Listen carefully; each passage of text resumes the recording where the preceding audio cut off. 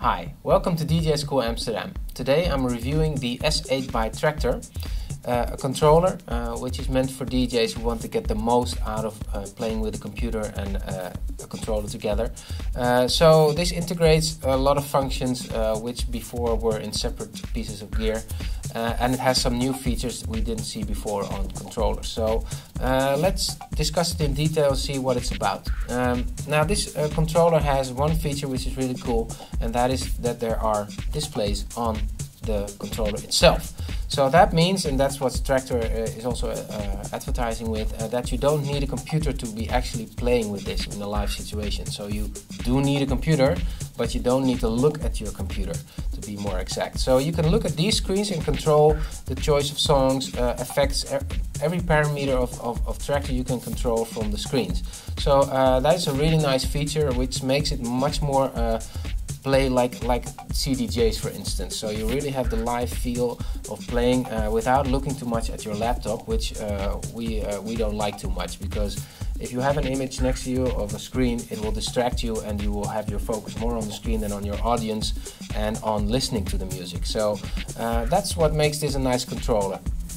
So if we look to other functions, you also see something missing here, which is a jog wheel. So they have decided not to put the jog wheels on anymore, because they've replaced that section by this section. So this is for controlling remix decks, and remix decks are for adding additional sounds.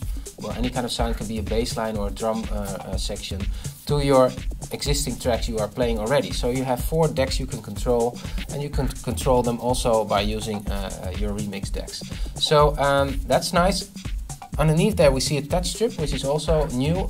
So instead of a jog wheel which you can use to control your beats, so if you're beat matching 2 songs, you can get them to be aligned perfectly by adjusting your jog if they're not already aligned by the sync function, which does it automatically for you. Then you can control it now from the strip. So to speed it up or slow it down, just move your finger across it, and it works nice. So it's a good add to the controller, and you don't need your jog wheel anymore to do that. So it's a very complete controller, and if you want to use Traktor, then I think this is the best controller to do that. It does have to do with what kind of DJ you are, if this piece of gear is suited for your style. So if we talk about the more house-orientated genres, this is really cool, because syncing can give you a lot of freedom to do extra stuff, like adding in new tracks with the remix decks, for instance.